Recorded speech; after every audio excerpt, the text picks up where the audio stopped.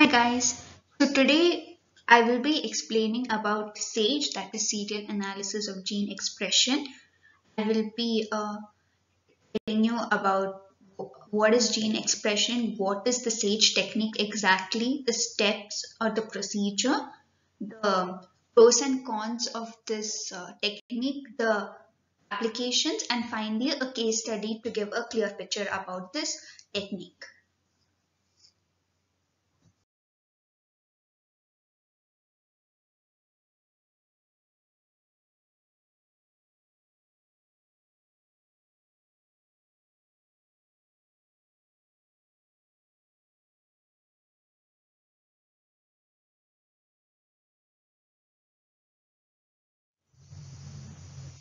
Before I explain what is SAGE, I would like to explain what is gene expression.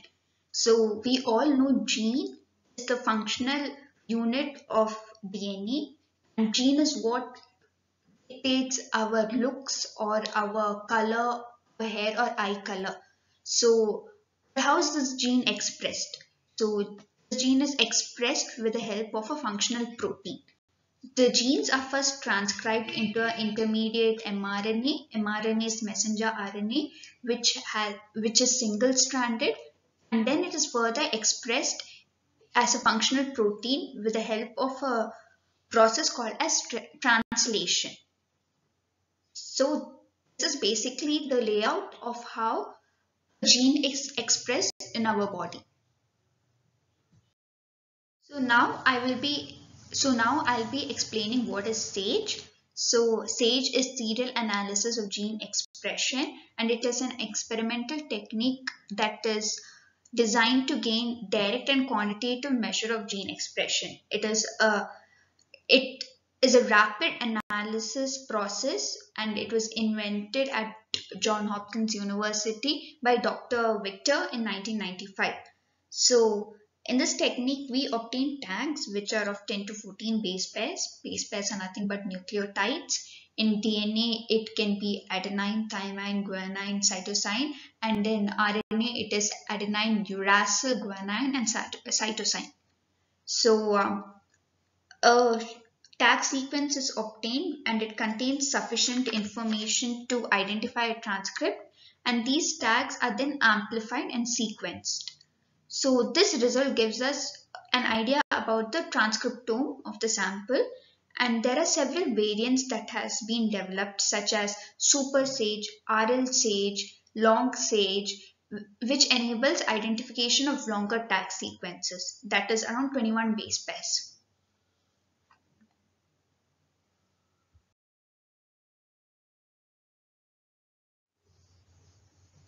Okay, so now I'm going to brief about the steps that are followed for this technique. The first step is where mRNA is isolated from the sample. The sample could mean the tissue which we would like to research on, and then it is reverse transcribed using biotinylated primers to generate cDNA. Reverse transcription is where mRNA gives rise to a DNA, and this DNA is called as cDNA, complementary DNA.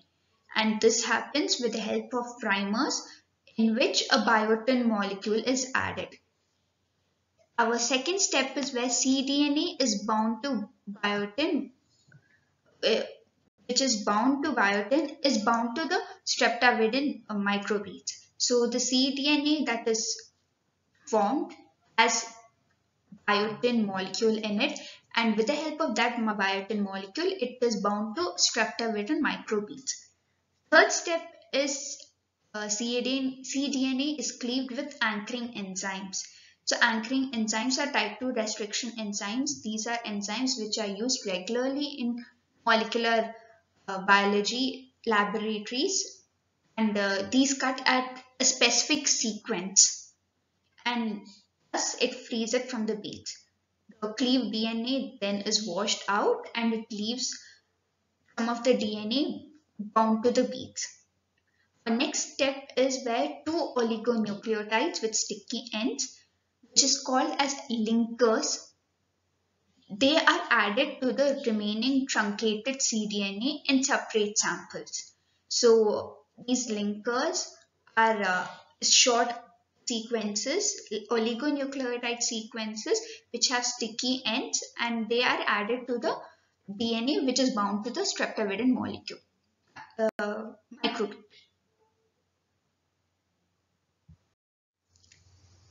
So our next step is where cDNA is cleaved from the beads with the help of tagging enzymes, which are another kind of restriction enzymes, type 2 restriction enzymes. Next step is after that, the sticky ends which are produced after cleaving it from the beads, these are repaired with DNA polymerase. DNA polymerase is an enzyme which is used in DNA replication and also used for repairing the sticky ends, or DNA. When there is a DNA damage, it helps in the repairing. The next step is where blunt-ended tags from two separate samples are ligated together, generating dye tags with two different oligonucleotide adapter ends. So there are the tags which are generated from different samples. They are ligated together with the help of a ligase enzyme, which helps it to bind, and it generates dye tags. So two tags which have linker molecules on its side. The oligonucleotide adapter ends are nothing but linker molecules.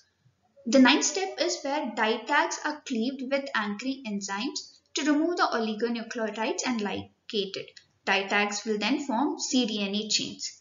So dye tags are again cleaved with anchoring enzyme to remove the linker molecules, and then they are again ligated to form a long cDNA chain.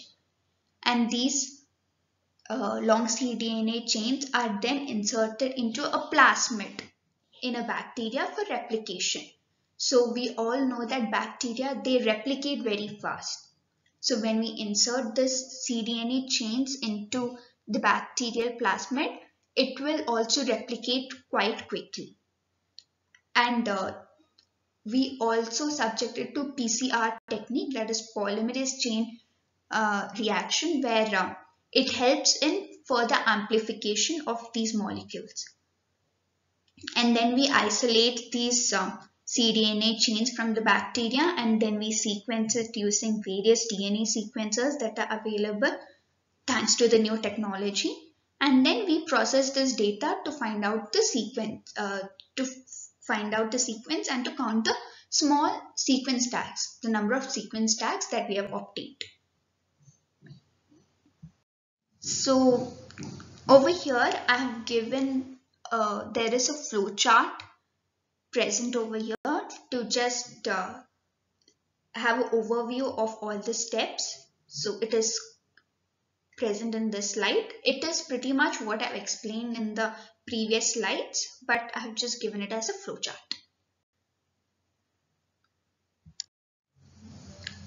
Okay, so what are the applications of this technique? So there have been many applications listed, but for the sake of this presentation, I have listed out only few applications. So it has been widely used in human studies. There are various sage libraries that have been generated, and they have got this information from various cells such as dendritic cells, lung fibroblast cells, oocytes, thyroid tissue, B cell lymphoma. So they have created a database for the scientists who are trying to work on these kind of cells, so they can get this information from this kind of sage libraries. The next application is it has been used again to for finding out the expression profile of a normal human thyroid tissue, and where it generated a collection of 10,994 sequence tags. And we can further use this technique to characterize novel genes. SAGE technology has been widely used for cancer studies. So it has been used for studying gastrointestinal cancer, lung and thyroid cancer, breast and ovarian cancer, neuroblastoma, glioblastoma, and to find out what are the pathways of these cancerous cells. And based on this, the researchers are trying to develop therapeutic targets, or they're trying to come up with different kind of therapy methods. SAGE has also been used to analyze gene expression in the human brain. So they are trying to find out the gene expression of a normal human brain and that of a brain which has some neurodegenerative disorder, and they are trying to compare this and analyze it. It has further been used to identify downstream targets of oncogenes and tumor suppressor genes. It is also used to find out P53 targets to identify colorectal lines. And apart from this, there is a modification of SAGE which is called as microSAGE, which is used to characterize the expression profiles in tissue biopsies for tumor metastasis, or in other cases where tissue is scarce. So we have learned about the cancer applications. Even apart from cancer studies, there are applications such as SAGE is used to identify the expressed genes and to provide insights into the pathways due to this kind of diseases. So it can all various applications of this technology can be used to find out the pathways, disease pathways caused by malarial parasite, or it can also be used to find out disease pathways in yeast, plant and animal systems. This technique is also used to study various crops such as rice and maize, and to understand the gene expression, and to, with the help of that information, there are various ways that the scientists are looking out to improve the crop production. The serial analysis of gene expression is also used to construct the gene expression profiles for microbial eukaryotic species. It is not only restricted to cancer studies and animals, but it is also used for finding out the expression profiles for the microorganisms which are eukaryotic. So every technique has its own advantages and limitations. So the advantages of SAGE technique are mRNA sequence need not be known prior, because they are finding out the sequence. So genes of the variants which are not known can also be discovered. Accurate, as it involves direct counting of number of transcripts. It is really very efficient, and it is also used for comparative studies to find out the differences in gene expression between a diseased cell and a normal cell. SAGE enables large-scale studies of DNA expression too. But coming to the limitations, the length of the gene tag is extremely short, that is 10 to 14 base pairs. So if the tag is derived from an unknown gene, it is difficult to analyze with such a short sequence. So they are trying to overcome this limitation by having many variations of SAGE such as microSAGE, long SAGE, super SAGE, RL SAGE. mRNA levels and protein expressions do not always correlate. Tags can also have issues with specificity. So there are multiple genes which can have the same sequence. So multiple genes can share the same tag, and it could lead to a lot of confusion in research. So case study for this technique that I got was a SAGE database analysis of chemosensitivity. So for cancerous studies, drug sensitivity and resistance has been extensively studied. And cell lines have also been used in testing new anti-cancer agents. So SAGE database was used to identify the differences in the gene expression between solid tumors and cell lines. It was reported that cell lines are much more sensitive to chemotherapy than tumors, solid tumors that is. So chemotherapy is an effective treatment for cancer, but for solid tumors it is not really effective. And the reason behind that, they were hoping to detect genes that could explain the difference in drug sensitivity. So SAGE libraries were available for both solid tumors and cell lines from breast, colon, ovarian, pancreatic, and prostate carcinomas. And further, SAGE database was also used to identify genetic differences between the tumor types. So the results that they got from the study are as follows.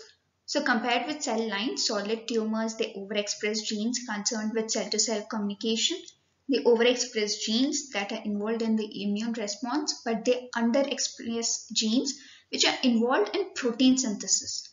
Higher cell-to-cell interaction in solid tumors confer a poor 5-year survival, but a higher protein synthesis genes in cell lines are associated with better 5-year survival. So studies have demonstrated that it is the cell-to-cell communication that reduces the sensitivity to chemotherapy, and cell-to-cell communication is overexpressed in solid tumors. The analysis also suggests that solid tumors are inert or they are low in protein synthesis. It suggests that tumors are more intractable and they are much more chemotherapy resistant and inert as far as protein synthesis is concerned. A SAGE analysis has also provided a molecular window for us to understand the difference between this drug sensitivity and drug resistance, and it can also provide insight that could lead to the circumvention of this type of drug resistance. So it is basically due to the difference in gene expression that they could understand why these two cancers are they differ in their sensitivity to chemotherapy, and they can also further develop therapies which can overcome this.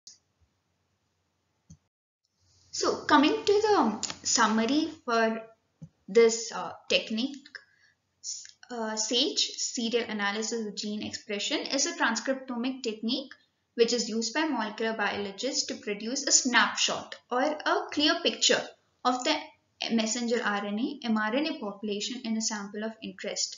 So how we obtain this information is with the help of small tags, that is of 10 to 14 base pairs that correspond to fragments of those transcripts. Though it is efficient and can be used to study and compare the DNA expression in large scale, it is sometimes difficult to analyze with such a short sequence. So for that, there are variants of SAGE such as microSAGE, RL SAGE, long SAGE, which can capture longer identification tags to enhance the identification. It is also mainly used in cancer studies to analyze the gene expression in tumor tissues and compare it with normal cell lines to develop therapy for cancer, which I've already described in the case study. Other than this, it is also used to analyze the gene expression in plants and in microbial eukaryotic species. So these are the references that I have used to make this PowerPoint presentation, and I hope all of you have enjoyed this PPT. Thank you for listening and watching.